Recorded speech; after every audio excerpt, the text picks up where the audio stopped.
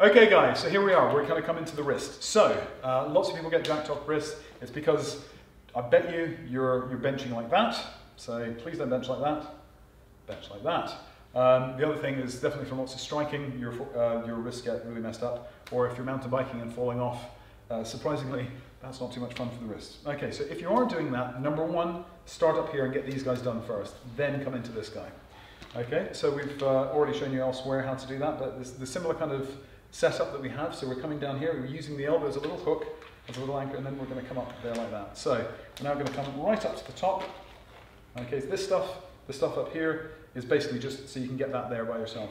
Now we're going to come into this. And this is going to be one of our slightly shorter spreads. So instead of having a centimetre between each one, it's probably going to be less than that, centimetre and a half, something like that. Okay, so we're getting lots of compression coming through there. And you'll find that your hand all of a sudden turns into a claw.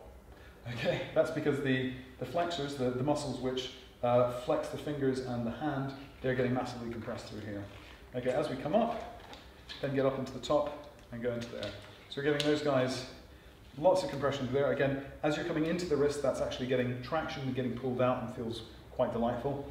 And you're getting all of that stuff through there, and this is basically just the setup to get you into that. Once we're in that position, go very gently. Okay, so lateral movement like that, just to see how things are going, and again you can work it through, and then flexion extension like that. Now, as you can see with the claw, these guys are really tight, so you can come back and stretch through here, or you can again do that on the ground. Be very careful to see how things are. With this one, so say like with the hip, I go absolutely crazy. With the wrist, be very careful, understand how your body feels, and go through that. It should be fine, yeah, it shouldn't be an issue, as long as you just listen to what your body has to say.